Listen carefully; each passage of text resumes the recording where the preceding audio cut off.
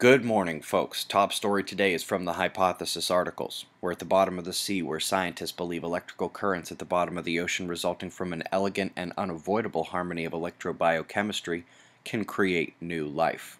Definitely got to read that one. Also, halfway through each month we get the State of the Climate report for the previous month. March was a true story of climate extremes. Temperature. You can see we had the coldest March on record for parts of the Northeast, but year to date we still see extremes with the warmest on record recorded in the Southwest. Monthly and year to date precipitation totals mirror that scatter plot of extremes. When we come city by city, the range and type of extreme climate event becomes apparent, and scrolling through these temperature rankings you see both red and blue, including a few absolute records falling that have lasted multiple decades. By the statistics, the deviations from normal to the colder side won the winter, but climate extremes indeed includes all sides of the weather. You see precipitation totals all over the place as well. One of the most important aspects to note this winter was the Great Lakes ice extent. You can see the red dot showing where this year is going to be plotted. Folks, this is more ice than we've seen since the late 70s, 35 years. Rounding up today's articles at NASA's Earth Observatory, their focus falls on the Kamchatka Peninsula of Russia, where no less than 5 volcanoes are active.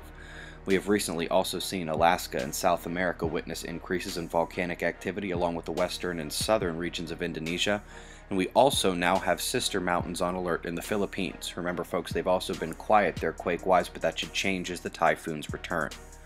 We'll start the weather watch in Africa, where at least 15 people are dead and far more homes were destroyed by catastrophic rainfall totals. Look at the precipitable water launched atop that region from the Indian Ocean. Coming next to the Southwest Pacific, all eyes are to the combined system heading for New Zealand. The remnants of the cyclone is arriving with another load that's been absorbed into the circulation. Apart from a thunderstorm chance in the Mediterranean and snow to the north, it's a lighter day in Europe. Same goes for the US. We do have a low dead center, but it's not terribly powerful. There are no major warnings tonight, and nothing you folks can't handle here. We'll start space weather with a 48 hours view of the developing sunspots. We watched 2 baby sunspot groups born before our eyes, followed by an astounding explosion of umbral cores, spreading, and morphing to mixed magnetics.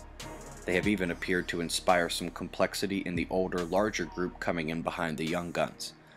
When we take a look at the entire sun, we see that the Earth-facing quarter is a minefield. The active regions to the north are still so benign, no flaring, ejecta, or magnetic mixing, but the southern groups have it, and the southern baby spot is now the king of the Earth-facing disk. We see delta potential where positive and negative meet in all 3 southern groups, but the far incomer we've identified already appears confined to a minor area only. We also notice a lateral setup incoming on the north. Despite the spot increase, we saw no real flare increase. We didn't get up to M range like I thought we would, although we were highly active in the C range. Before the solar weakening described in the first link you will find before this video, this type of sunspot setup was popping X-class solar flares daily. Now we can't even get an M. Remember Lockheed Martin's affirmation of 3 years of our observations. It's not just that there are fewer sunspots, they are less active sunspots. This is what some scientists believe will disrupt our stratospheric flows and create terrible winters. The next coronal hole faces Earth today and continues for 2 days. It would have been a major quake watch except that the new sunspots have stolen most of the power of the opening. It's of moderate force only. Condition index for seismicity is slightly elevated today after a few days of lower earthquake index and lower levels of earthquakes compared to the previous week. Current conditions and shots of our star to close. Eyes open. No fear, it's 6:25 a.m. Eastern Time, and that's the news. Be safe, everyone.